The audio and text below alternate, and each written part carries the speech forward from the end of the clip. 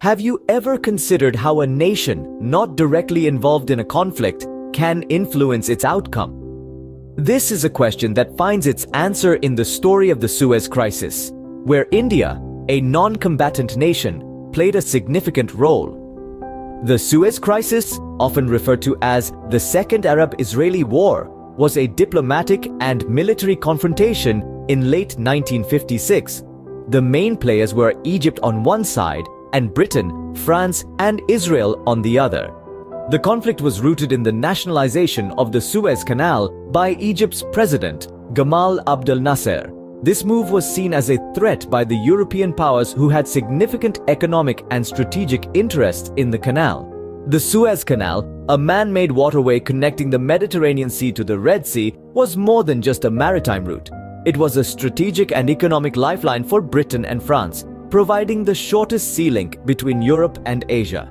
The nationalization of the canal struck a nerve with Britain and France, leading them to concoct a plan with Israel to regain control. The trio launched a military attack on Egypt, sparking an international crisis. The world watched as the conflict threatened to escalate into a full-blown war. Even as bullets flew and tanks rolled, diplomatic efforts were in full swing to defuse the situation.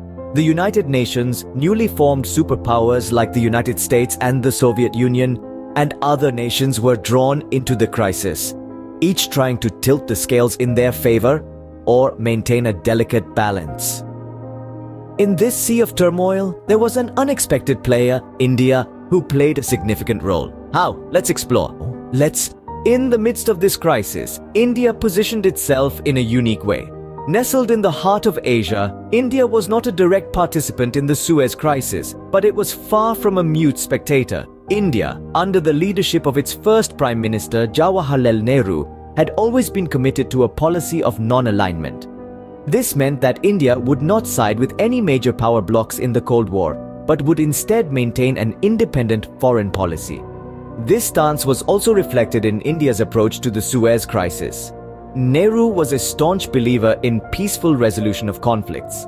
He was of the conviction that any conflict, however big or small, could be resolved through dialogue and mutual understanding. This belief was the cornerstone of his diplomatic approach, and it was this belief that shaped India's initial stance on the Suez Crisis. When the Suez Crisis unfolded, Nehru was quick to voice his concerns. He made it clear that he was not in favor of any military action and called for a peaceful resolution. He believed that the use of force would only escalate the situation and cause unnecessary suffering. Nehru's statement set the tone for India's approach to the crisis. India took a balanced stance, not favoring any one side, but instead advocating for peace and dialogue. It was a stance that was in line with its policy of non-alignment and its commitment to peace. But this stance was not just about maintaining neutrality. It was a commitment to principles, a commitment to peace, and a commitment to dialogue. It was a stance that reflected India's growing confidence and its desire to play a more active role in international affairs. So we see India stepping up on the international stage, but what impact did it actually make? As we delve deeper into this topic, we'll see how India's stance on the Suez Crisis played a significant role in shaping the course of events, and how it helped to establish India's reputation as a peace-loving nation committed to non-alignment and diplomacy. India did not remain a silent observer, but actively engaged in diplomatic negotiations. The Suez Crisis marked a turning point in India's foreign policy, with the nation stepping forward to play a significant role in international diplomacy. India's actions during the crisis were driven by its commitment to peace and non-alignment, a principle that guided its foreign policy in the post-independence era. India's diplomatic efforts in the Suez Crisis were led by its then Prime Minister, Jawaharlal Nehru. Nehru was a vocal critic of the military intervention by Britain, France, and Israel, and took swift action to bring the crisis to the attention of the United Nations. India proposed a ceasefire and called for the withdrawal of troops, a move that was in line with its policy of peaceful coexistence. In the United Nations, India was instrumental in driving the resolution that demanded an immediate ceasefire and withdrawal of troops. The resolution, backed by the United States and the Soviet Union, was adopted with an overwhelming majority. This was a testament to India's diplomatic prowess and its ability to rally international support for peace. India also played a pivotal role in the formation of the United Nations Emergency Force, a peacekeeping force deployed to ensure the ceasefire was upheld. The proposal, initially put forward by Canada, was supported and shaped by India. The presence of the United Nations Emergency Force marked the first time an international peacekeeping force was deployed to manage a crisis, setting a precedent for future peacekeeping missions. The international community's response to India's diplomatic efforts was largely positive. India's stance on the Suez Crisis was seen as a reflection of its commitment to peace and non-alignment. The nation's diplomatic maneuvers were praised for their effectiveness in bringing about a peaceful resolution to the crisis. India's diplomatic maneuvers were instrumental in shaping the resolution of the crisis. Despite being a relatively new player in the international arena, India demonstrated its diplomatic finesse during the Suez Crisis, setting the stage for its future role in global politics. India's role in the Suez Crisis had far-reaching effects. The ripples of India's actions extended well beyond the immediate crisis, shaping the course of international politics and the nation's own future foreign policy. India's involvement in the Suez Crisis was a testament to its diplomatic prowess.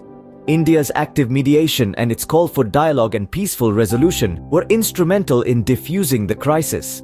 India's diplomacy didn't just help resolve the Suez Crisis, it also set a precedent for peaceful conflict resolution on the international stage. But India's role in the Suez Crisis did more than just resolve a conflict. It boosted India's standing in the world. India's balanced stance and successful mediation efforts were recognized and lauded by nations worldwide. This recognition cemented India's position as a global player and a leader among non-aligned nations. India's role in the crisis was also a catalyst for the non-aligned movement.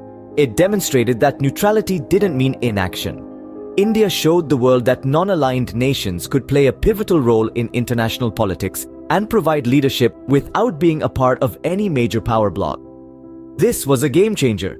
It paved the way for the increased involvement of non-aligned nations in global affairs, shifting the dynamics of international politics. India's involvement in the Suez Crisis also had a profound impact on its own foreign policy. The crisis served as a litmus test for India's policy of non-alignment. India was able to successfully navigate the crisis while maintaining its neutral stance. This reinforced India's commitment to non-alignment and shaped its future foreign policy. It underscored the importance of diplomacy, dialogue, and peaceful resolution, principles that continue to be the pillars of India's foreign policy even today. India's involvement in the Suez Crisis was a turning point, not just for India, but for the entire world. It was a demonstration of the power of diplomacy, the importance of neutrality in conflict resolution, and the potential of non-aligned nations to shape international politics. The Suez Crisis was a pivotal moment in the 20th century, and India's involvement was key. As we venture further into the depths of this historical event, we can see how India's role in the Suez Crisis was instrumental in shaping the course of international politics. The Suez Crisis, a major geopolitical event, was a testament to the complexities of the post-colonial world. India, a newly independent nation, was navigating its own path in this intricate global landscape. India's initial stance on the Suez Crisis was that of neutrality, in line with its non-aligned foreign policy. However, as the crisis deepened, India's role evolved from a passive observer to an active mediator.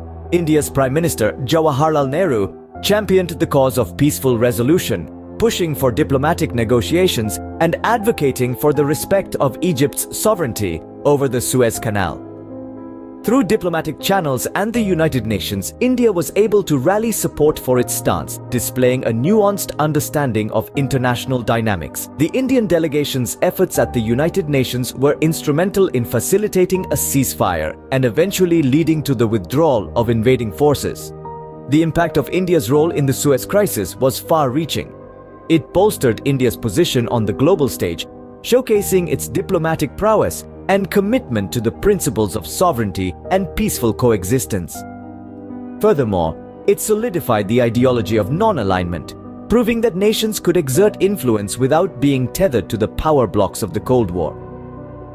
In retrospect, The Suez Crisis was a defining moment in India's foreign policy. It demonstrated that a nation, even one that was newly independent and thousands of miles away from the epicenter of a crisis, could wield considerable influence in international politics. Who knew that a nation thousands of miles away from the Suez Canal could have such a profound impact on a crisis?